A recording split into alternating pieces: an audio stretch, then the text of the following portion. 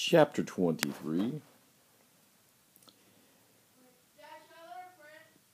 The hunters left many wounded otter behind them. Some floated in and died on the shore. Others I killed with my spear, since they were suffering and could not live, but I found a young otter that was not badly hurt. It lay in a bed of bull kelp, and I would have paddled by if Ronto had not barked.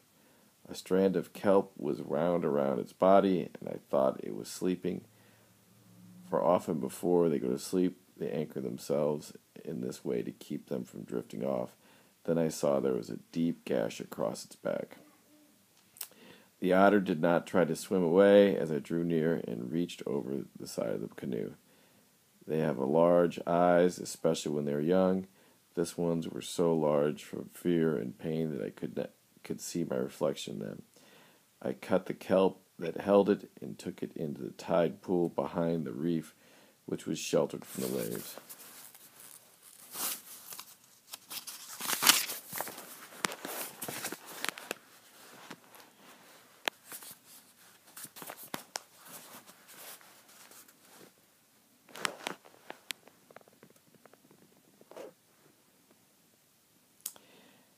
The day was calm after the storm, and I caught 2 fish along the reef. I was careful to keep them alive, because otter will not eat anything that is dead, and left them in the pool.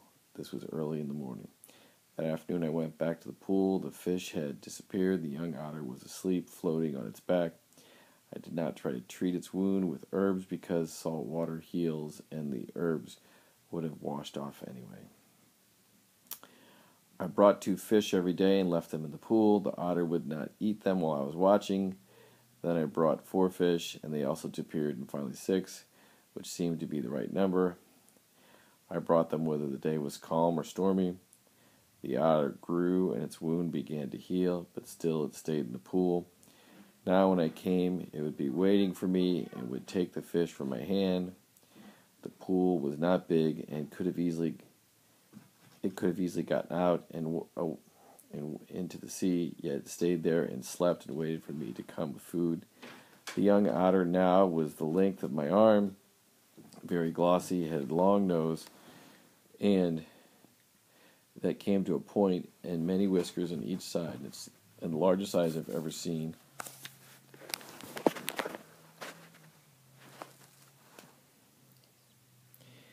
They would watch me all the time. I was at the pond, following me wherever I did, and when I said something,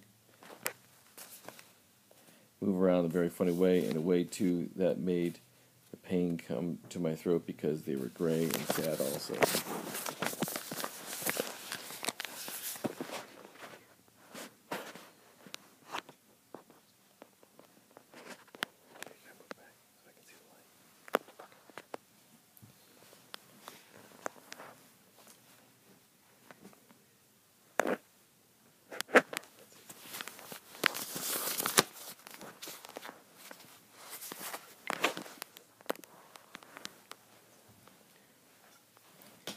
For a long time I called it otter, as I called Rontu, dog.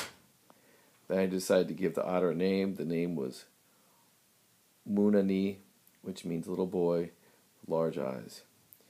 It was a hard task catching fish every day, especially if the wind was blowing and the waves were high.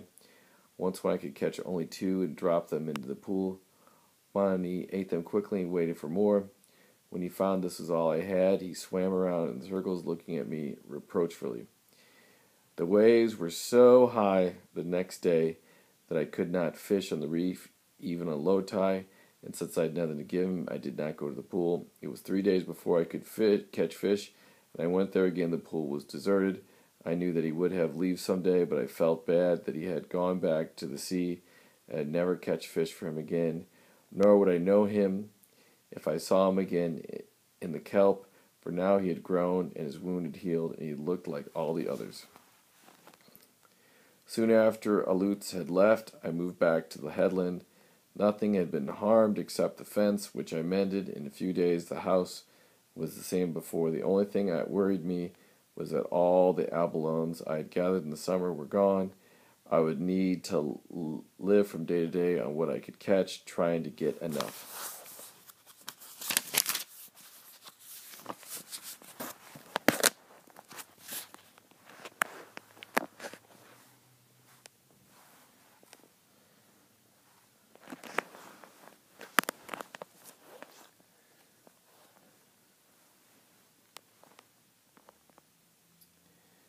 On the days when I could fish to last through the times when I could not. Through the first part of the winter before Mon Ami swam away, this was sometimes hard to do. Afterward it was not so hard, and Rontu and I had enough to eat. When aleuts were on the island, I had no chance to catch little smelts and dry them, so the nights that the winter were dark, I went to bed early and worked only during the day. But I still had another string for my fishing spear, many hooks of abalone shell, and last of all, earrings to match the necklace Tutu had given me. They took a long time, for I searched the beach many mornings when the tide was left out before I found 2 pebbles of the same color as the stones of the necklace and soft enough to cut. The holes in the earrings took even more time. The stones were hard to hold. When I had done them and rubbed them bright in fine sand and water, fastened them with the bone hooks to fit my ears, they were very pretty. On sunny days I would wear them with my cormorant dress and necklace and walk to the cliff with Rontu. I thought of Tutuk, but on the days I especially would look off to the north and wish that she were here to see me, could hear the talking, strange language. I'd make up things to say to her, things for her to say to me.